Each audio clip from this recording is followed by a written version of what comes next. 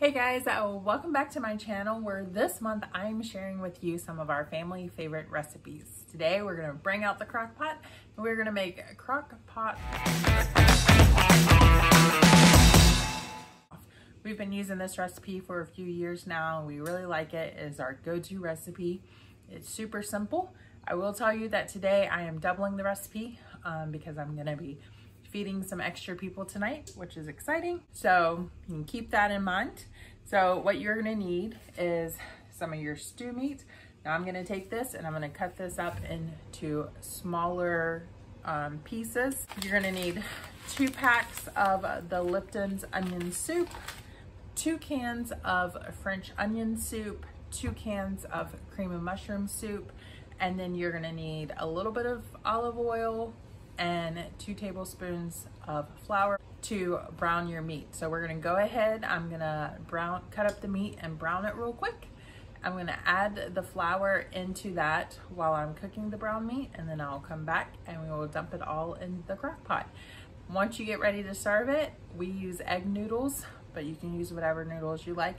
We use egg noodles and you're just gonna wanna boil them in a pot to have ready and serve your crock pot stroganoff. So let's get to cooking. All right, so I'm browning the meat. I just wanted you to see kind of like what size I have them cut as. So we're just gonna get this good and brown. Doesn't necessarily have to be done all the way, but you want basically your edges and everything to be brown.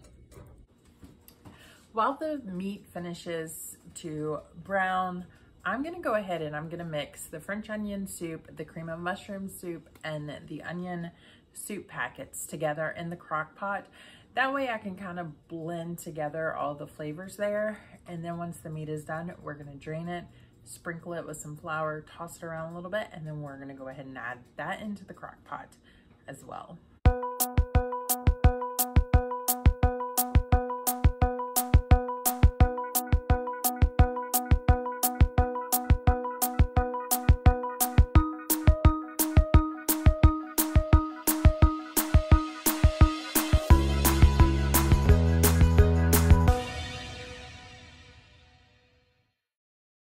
All right, and then I'm gonna let this sit here. I'm gonna cook it on low throughout the day, and then it'll be ready when I get up and get ready to go to work.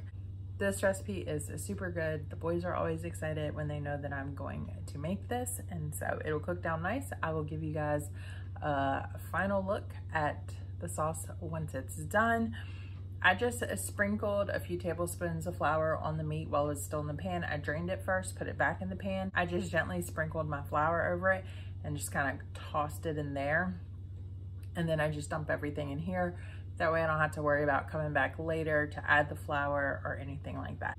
The soups and the flavors just kind of all combine together and it just turns out really good. So I will be back in a little bit to give you guys the final look. So our stroganoff is done. Just gonna kind of mix it up here. And if you're home throughout the day, feel free to mix it throughout the day. I was home, I was just sleeping, so I didn't.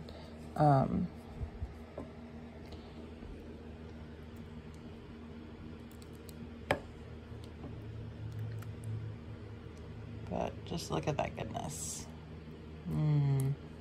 So now I'm gonna turn this off and I'm going to go make the egg noodles. All right, so we have it served up. This is just a little bowl for me to eat before I head out to work. All right, guys, so that is our crock pot stroganoff. I did double the recipe again, and I'm gonna get about 8 servings out of it. So a regular, if you don't double it, you'll get about 4 servings out of it. If you try this, I hope that you like it. You're gonna wanna cook it on low for 6 to 8 hours, or you can cook it on high for 3 to 4 hours. Either way, whatever works best for you. I will have the recipe linked down below. I will not double the recipe. I'll just post the original recipe down below.